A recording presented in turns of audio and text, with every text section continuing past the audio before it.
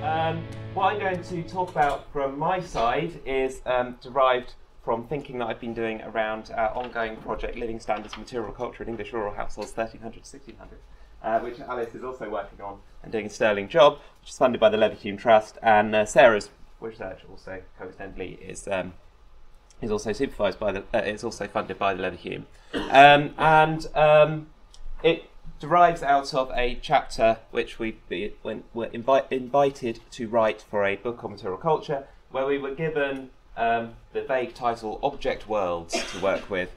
So we sat down and tried to figure out what we wanted to cover in this topic of object worlds, and we came up really with some ideas around the relationship between material culture and text, if I may dare to go into that realm again.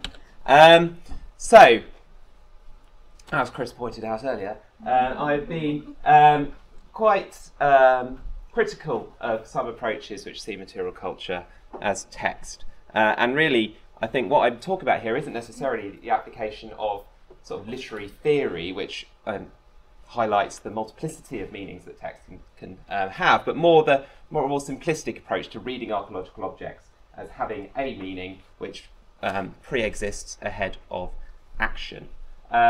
And we could maybe see that, for example, in that we could look at Sutton Hoo, and we could read off information about identity and say that these objects are symbols of identity or something like that. And I find that problematic and a bit simplistic.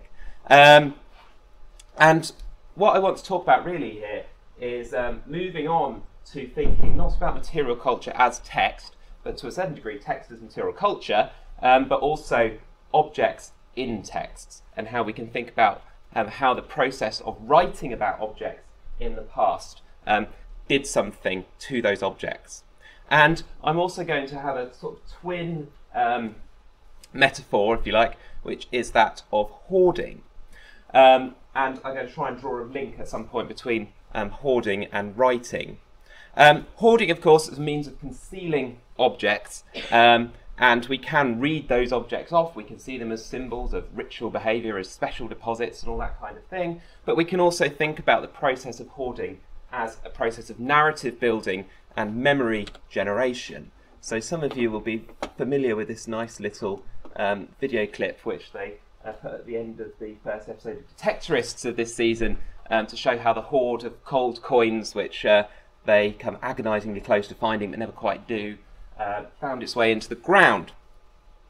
So we can think of hoarding as process. So rather than thinking about it as a closed off assemblage which we want to interpret and read meaning from, we can think about it as a process of memory building, of meaning making, and in particular what we've been thinking about is the idea of concealing and of objects having potency or power or vibrancy, and the way that by burying objects, and we have all that talk about ritual breaking of objects in particular, the magpie's about to steal the coins now, that we have a sort of idea of neutralising the power of things.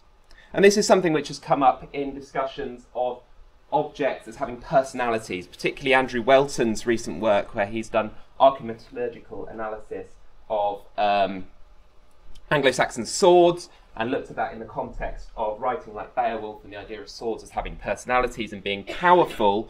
And we can then extend from that to think about I'll stop that now because it's getting distracting. We can think about objects as having biographies, of that deposition being part of that biography, maybe of trying to kill the object, but also of building a narrative around that object, creating new stories around that object, maybe building a legend around the object through a process of votive deposition. And of course, as these objects are then rediscovered, they become part of new narratives. They might become a part of folk stories. They might become a part of an archaeological narrative. They may be interpreted in a whole load of other ways. The metal detectorist finding it will turn it into a narrative about personal pride and that kind of thing, for example. And therefore, whilst the idea of biography is quite useful for thinking about objects, I found slightly more fruitful, actually, in this regard, the idea of object itineraries drawn from the writing of Rosemary Joyce in particular. There was a session on object itineraries a tag last year, and I was quite negative about the idea at the time, but as I've stewed on it over the following months, I've actually found it quite a productive idea. And the key contrast between the idea of object itineraries and the idea of object biographies is that a biography is a linear story, effectively from birth through to death. An itinerary takes the idea that the trajectories that things take can be more fractal, that something can go off in multiple directions and crucially can be multiple things at the same time. And this is where the idea of writing about things comes in, because we can think about the process of writing as an episode in that object's itinerary, and through being written about, it becomes something else which maybe transcends its material presence, which is an interesting idea to think with, I think. So this is the first document. This is Winfled's will. This is Sarah's bit, so hopefully I'll do it justice. So we see in the Anglo-Saxon period the process of wills coming about, and we can see objects itinerating through the text. And Anglo-Saxon wills we need to think of as a form of ritual performance. And wills determine the trajectories of things. Through the process of writing a will, you decide that this object will go to this person, this object will go to this person, and through performing that ritually, reading out through the text, things aren't just being recorded in these texts, they're passing through them. They're becoming something else, they're having obligations attached to them. Their biographies, their trajectory is being determined by these processes that they go through. But it's also creating a new form of materiality, the document itself. It's preserving what is lost in textual form. It's preserving that sort of ephemeral process of performance associated with the objects by textualizing that moment in time. So it's not just recording an object world, it's not just saying that there were these objects, there were chests, there were bed curtains and linen, but rather it's creating an object world in itself through this process. And this is an idea which I've also been thinking through in relation to our work, which focuses on later medieval list of goods and chattels rather than inventories. We've been told off for using the inventories by the historians. So these are the sort of historical data set for our project, derives from documents such as this, which are found in the records of the Royalist Cheetah and of coroners of the later period, who were royal officials, and basically if you had someone who was a felon or who committed suicide who fled the manor, then it was the right of the crown to seize those goods, and these lists of goods were produced, and sometimes we get valuations attached to these goods as well. So we can have a record here of the goods which were present within a home, or at least some of those goods. You'll notice that there isn't any pottery, for example. So this particular list comes from the house of someone called Geoffrey Clomber. It's a late 14th century inventory from Northamptonshire. Unfortunately, I've neglected to write down the backstory of Geoffrey as to why he had his goods forfeited, but it was probably debt. That was most of them.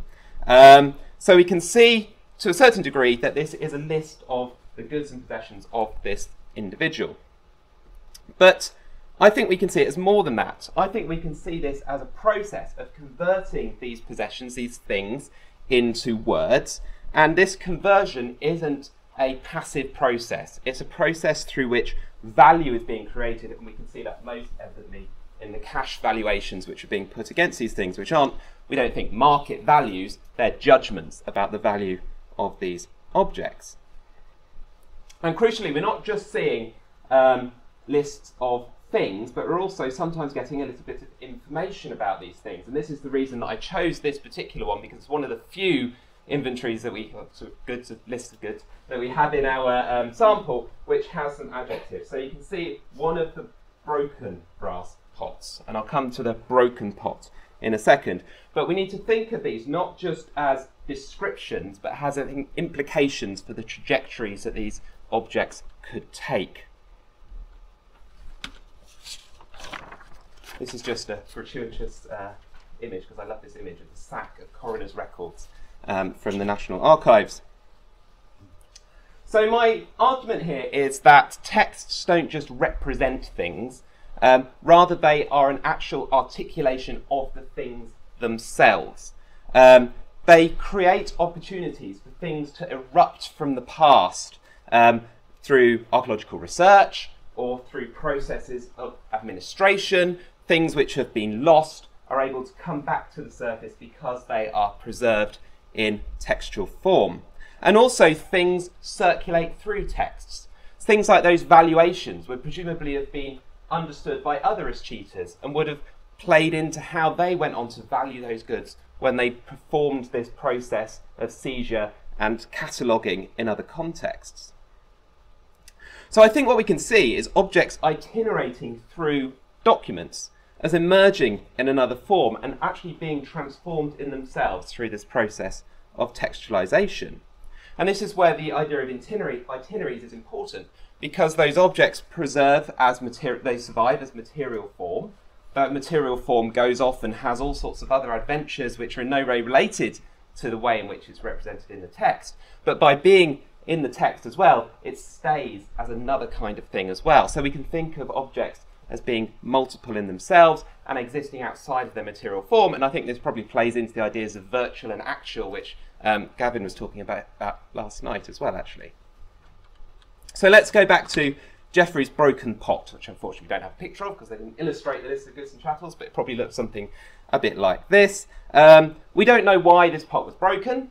We don't know if it could still function, if it had a big hole in it and the stuff would have leaked out, or if it was just the foot was a bit knocked or the handle was not intact. But I think that the description of the pot as broken has implications for its trajectory. I think what it probably meant is that this is no good as a pot. We're valuing it not as a pot, but as a piece of scrap metal, which can be recycled and melted down. And of course, we then lose that object archaeologically, but it persists in the document. And these processes are really, these processes of description are quite important and contextual and actually relate to the kind of object which is being produced in the documents. We can draw a nice parallel between our description poor escheators inventories and the inventories which Daniel Smale has looked at from the Mediterranean, which are very rich in the detailed descriptions. Because whereas our goods are being seized and sold, in Smale's context, inventories are part of a process, of a mechanism of debt and recovery, whereby these objects are effectively being seized but then being held onto by a pawnbroker, and someone could go back and say, well, actually I want my pot back because I can pay my debt now. And therefore you needed to have a very detailed description in the written document so you could prove that this was your good and not someone else's object. So this process of writing is really important in terms of thinking about ideas of possession, which wasn't really a concern with the escheators, but was a concern in the Mediterranean context.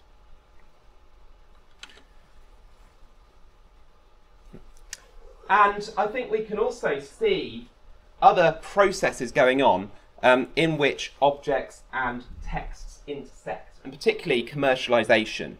And I think through commercialisation we see an increase in documentation. And this is something that Martha Howell has talked about a lot in a Low Countries context, whereby as you get freer movement of goods, less constraints on how goods can circulate, that texts come to play an important role in maintaining social order and determining how goods can be circulated through the use of tools such as inventories and wills. So it becomes they become a way of maintaining wealth and maintaining social order. And this is where I'm sort of drawing the parallels with hoarding, is that if you think of hoarding as a way of concealing an object, stopping it from being a potent object, if you textualize an object and cause it to have to progress along a particular trajectory, you're taking away its capacity, its potential to be socially disruptive by falling into some other form of social relationship through which it shouldn't have a part.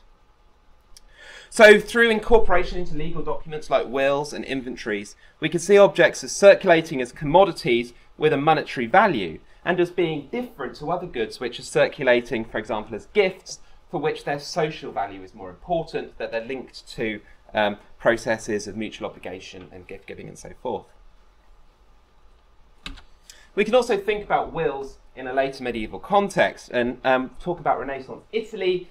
Samuel Cohen has used wills to talk about how these documents can be seen as an expression of a desired trajectory for objects. He argues that they become a mnemonic device for remembering the individual who bequeathed that object and of neutralizing its commodity potential, because by determining the trajectory that the object could take through listing it in a will, it stops people just selling it off. They actually have to keep this memento of this person, and they are therefore have an obligation to remember this person as well. So this process of textualization has implications for the objects. It creates an obligation for these objects to circulate in particular ways. And we can also think about the ways in which wills were used strategically, for example, bequeathing in accordance with sumptuary laws to make sure that objects weren't just going to people who shouldn't have them because they were objects above their station, but also making a statement about the individual and how they wanted to be remembered as someone who knew what their place was in the social hierarchy. Now, textualization also has implications in that it creates object worlds. We've heard about book fittings already, and obviously the process of writing things down creates new types of objects and allows these objects to circulate more widely. So, for example, objects such as stele are associated with writing, parchment prickers and those kind of things. And of course these commonly have associations with ecclesiastical sites, but also in urban contexts, seemingly with mercantile households in places like Winchester and York. So we can see that we can associate then these essentially being objects of power over these object worlds, of being in the hands of the people who are able to determine the circulation of these things. So I think by thinking about the ways in which objects itinerate through medieval documents, we can think about objects as being multiple. And that's not to say that there isn't just one thing, but rather saying there is one thing, but in itself it is multiple. There is only one reality, but that reality is multiple, as the philosopher Ian Buchanan puts it. Textualization and consideration of the ways in which objects itinerate through documents shows how medieval stuff isn't just reducible to physicality.